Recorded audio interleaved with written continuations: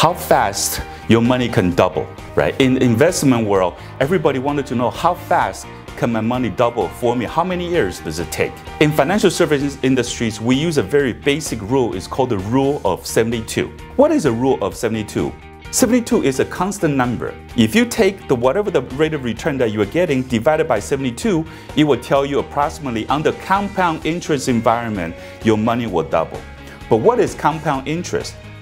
Compound interest means your money is making interest, and the following year your interest also making interest. That's called compound interest.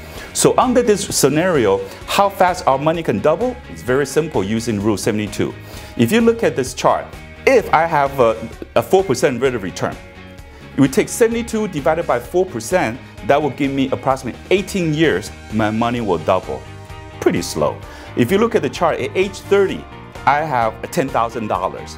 Under the 4% scenarios, every 18 years, my money will double from 10 to 20,000, 20 to 40, at 40 to $80,000 at 54 years later.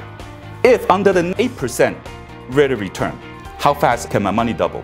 We take 72 divided by 8, that will be 9, which means approximately 9 years, your money will double. If you look at the chart, right, the same at age 30 with $10,000, but at age 86, which means 54 years later, that $10,000 to become $640,000. See, from 4 to 8%, it's just not double.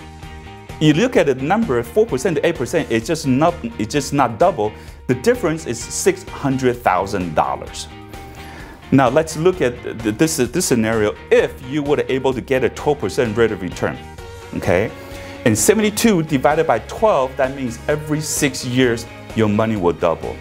If you look at the chart, at age 30, you have $10,000.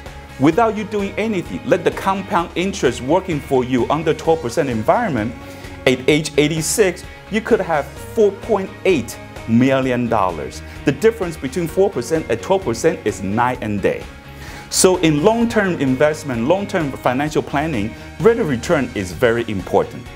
But how do you get a 4% or 8% or 12% rate of return?